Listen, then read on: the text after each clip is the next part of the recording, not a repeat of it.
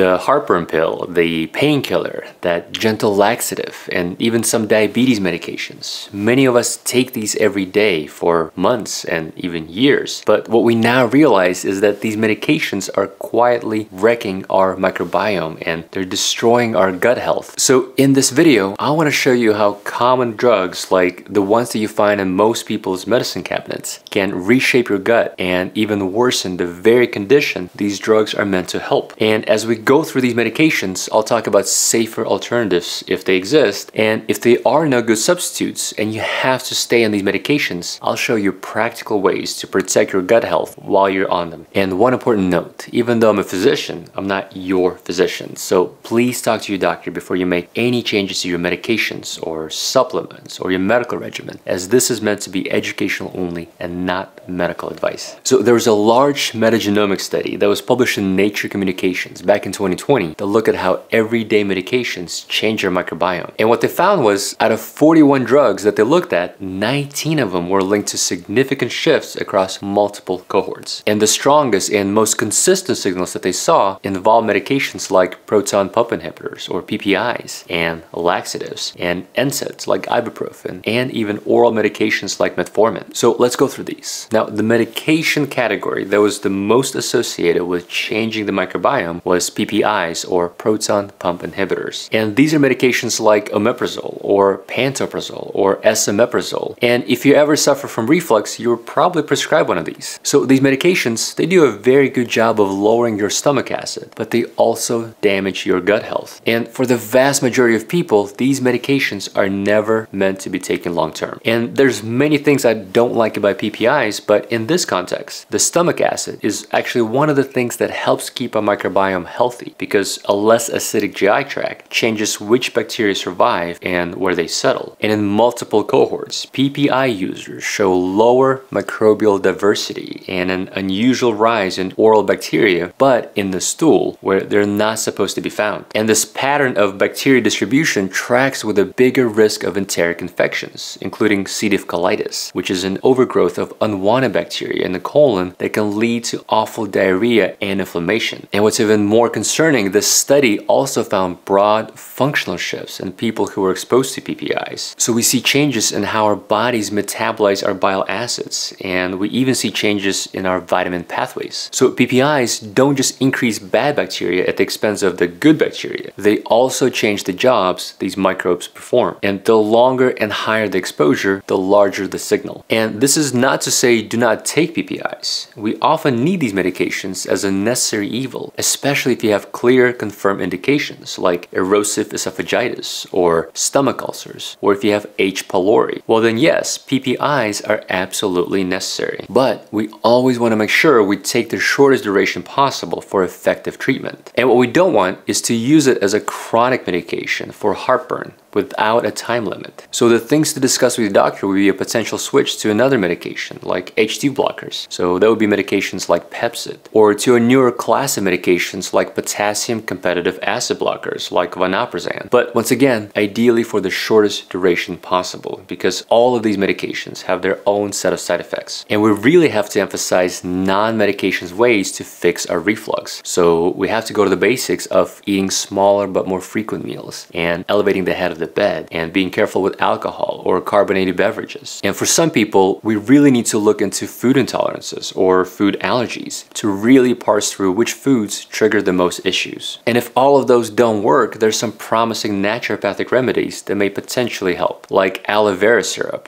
And we have a very small but a randomized controlled trial of 79 participants that showed that aloe vera syrup was comparable in treating gastroesophageal reflux disease when compared to the standard treatment with omeprazole or Zantac. And there was another interesting study that was a small randomized controlled trial, but of only 45 participants, that showed that freeze-dried Myrtus communis extract was just as effective at treating reflux as omeprazole. Now, both of these are tiny studies, and we would need much larger studies to see if we're able to extrapolate those findings to a large population, especially when it comes to safety and interactions with other medications or supplements. But all that to say is there's lots of promising options symptoms that go beyond just daily PPI use that I would recommend discussing with your naturopathic doctor. Next, let's talk about your over-the-counter painkillers in the category of NSAIDs. So these would be things like ibuprofen or naproxen. So these drugs, they work well for pain and inflammation, but what's often neglected is how they quietly damage your gut. And this is what happens. NSAIDs block an enzyme called cyclooxygenase, which reduces prostaglandins, and that's how they lower inflammation. But prostaglandins also protect the lining of your stomach and your intestines. And when you strip the protection away, the gut lining becomes more permeable and more vulnerable to injury. And here's a common trap. Many people take PPIs to protect the stomach while they use NSAIDs for pain or inflammation. And while this helps the upper GI tract, this combo is associated with a deeper shift in microbiome, and it leads to injury further along the gut in your lower GI tract. So we're getting pain relief, but the pain relief comes at the expense of your healthy ecosystem, which is not a good long-term trade-off. So if you need to be on NSAIDs, just like with PPIs, talk to your doctor to come up with a plan to use the lowest effective dose and for the shortest amount of time. And for localized pain, prioritize topical NSAIDs, so like creams and gels, which will help reduce your systemic exposure. And this is another area where we have to maximize our non-drug options as much as we can. So we would lean into things like physical therapy and sleep and heat therapy and ergonomic fixes. Now, let's talk about laxatives. So in this Nature Communication study, laxatives were among the strongest non-antibiotic drug signals linked to the largest shift in our gut bacteria. And we have animal studies that show that even mild osmotic diarrhea from polyethylene glycol or something like Miralax can cause long-lasting shifts in the microbiome even after the laxative is withdrawn. But the good news is constipation is usually not about missing a laxative. It's almost always about three things: your fiber, your fluids, and your movement. So let's start with fiber. Most Americans only get about 10 to 15 grams of fiber per day, when the goal really should be closer to 30 to 40 grams. Which, by the way, I made a separate video on the amazing changes you can see in your body and in your mind if you eat 30 grams of fiber for 30 days, and I'm gonna link to the video in the description below. But the main point here is to make sure we get fiber from many diverse sources, which includes both soluble and insoluble fiber, where soluble fiber is the one that dissolves in water and forms a gel, and you get that from oats and apples and pears and avocados and sweet potatoes. And insoluble fiber is the one that traps and holds on to the water and helps with food transit in the intestines. So you'll get your insoluble fiber from your basic salad vegetables and nuts and whole grains and brown rice. Now, after fiber, the second most important component is hydration. And if you think of fiber as a sponge, it only works if it has water to soak up. And without that, you're basically turning your intestines into concrete. So hydration is extremely important when it comes to constipation or making sure that fiber actually works for you. And last but not least is movement. And that's because your gut is also a muscle, the same way your bicep or your hamstring is a muscle. So if you sit all day, your colon does too. But the good news is even a 20-minute brisk walk after meals can go a long way in helping you kickstart your natural contractions that move things along. So before you reach for a laxative or a stool softener, try fixing these fundamentals and your gut will thank you later. Okay, let's talk about metformin. And this was a drug that was flagged in the paper as having one of the strongest microbiome signals. Now, when it comes to metformin, things get a little tricky. There are some studies that speculate that metformin may actually increase the number of beneficial bacteria like Akkermansia or other bacteria that produce your therapeutic short-chain fatty acids that are so good for your gut health. But not everyone responds the same way, as many people can get bloating and diarrhea when you first start metformin. And in fact, a recent systematic review of 13 studies showed that metformin use was associated with changes in some bacterial species, but those effects were not consistent across populations. And a lot of those studies actually had conflicting findings. So this is the drug that may have benefits, but it may also have very unpredictable shifts in your microbiome. So if your doctor recommends for you to take metformin, then I would recommend starting with the lowest dose and titrating slowly. Also, make sure your doctor prescribes you the extended release formulations, which can help reduce those unwanted GI side effects. So if you're taking these medications, I would definitely talk to your doctor and revisit the why and how long you need to be on these drugs. Because one thing that I see all the time is many people were started medications like PPIs for a short-term reason, and they just never got reevaluated to see if those can be stopped.